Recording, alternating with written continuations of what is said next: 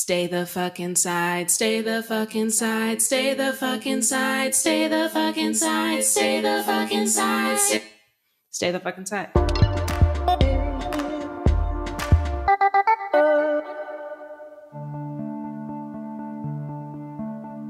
Madison McFerrin is a soul singer living in Brooklyn.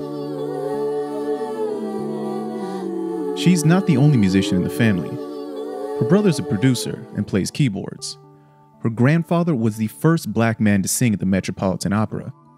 And if you're familiar with one of the most recognizable pop songs ever written, then you've probably heard of her dad. You might want to sing it note for note, don't worry.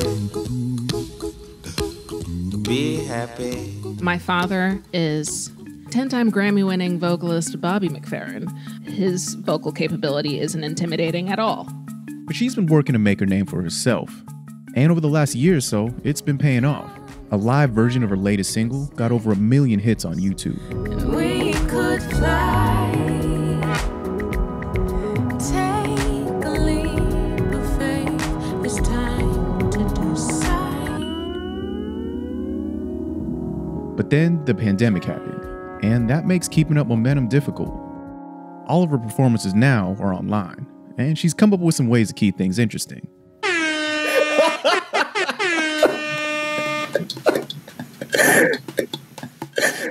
I did not know that was coming. Trying to surprise you, bro. Trying to surprise you.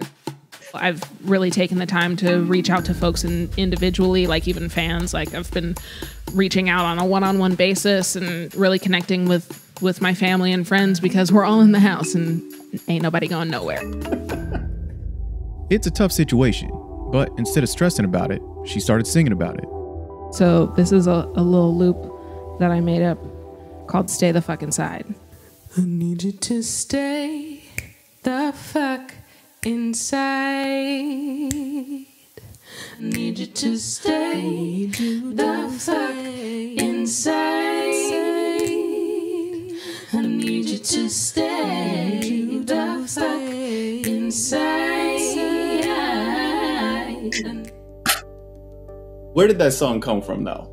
It was a couple weeks ago, and I just stepped outside to get some air, and I heard the ice cream truck. And I was like, who the fuck said that it was okay for us to have the ice cream truck out right now? Like, I'm sorry. Oh, that's torture. That's torture. Like, of course I want a rocket pop right now, but... This is affecting, I think, different communities differently.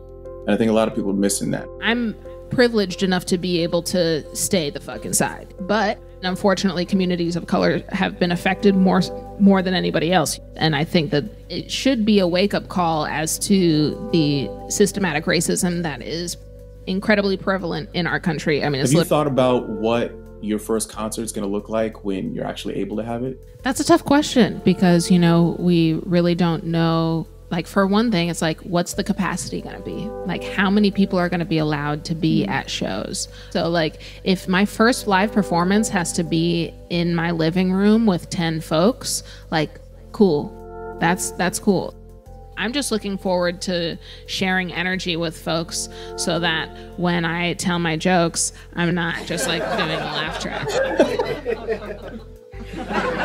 That kind of thing. I mean, this is a track that actually made me want to hear more from you, to hit you up. Tell me a little bit about it. So this first track is a song called Try. It's particularly fitting for right now because when I was writing the EP, I knew that I wanted it all to be about relationships.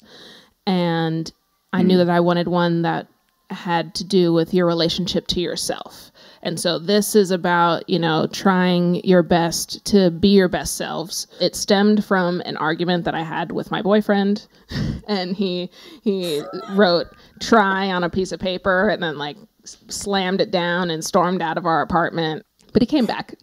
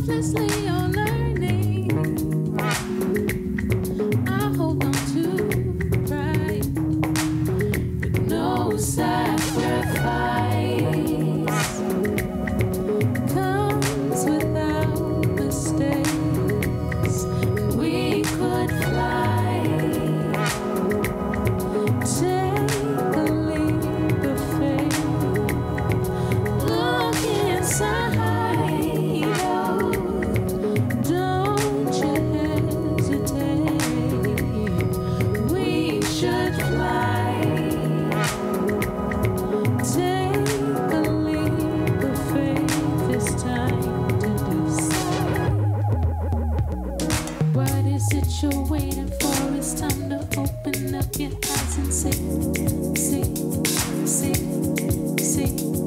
What is it you're waiting for? It's time to open up your eyes and see.